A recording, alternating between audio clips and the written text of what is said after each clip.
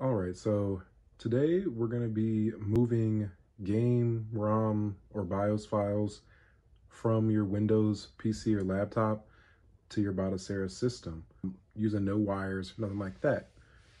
So the first thing you're going to do is on your Batocera system, you're going to go down to System Settings.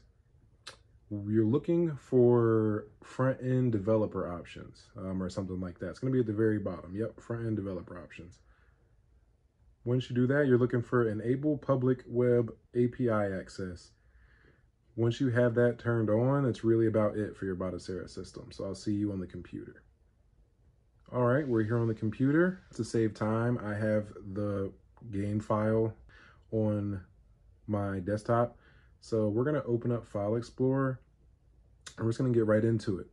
First, we're gonna type in //Batocera and you're gonna click enter. Once you do that, you're just gonna wait. You see the share file there, you're in. You click the share file, double click. We're looking for ROMs. There's ROMs.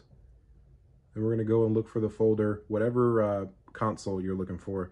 For today's tutorial, I'm looking for PS2 and there it is. Once I'm in the PS2 folder, all I've gotta do is drag and drop this file right over.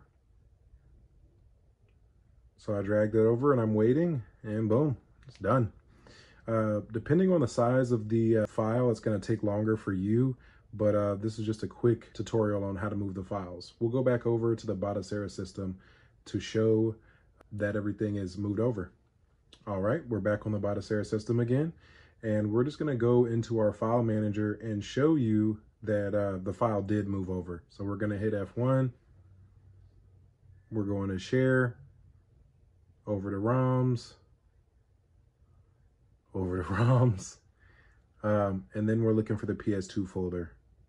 So there it is there, and where is it? There it is. So there's the file that we moved over from our Windows laptop. Hopefully this can help you out, and that's about it.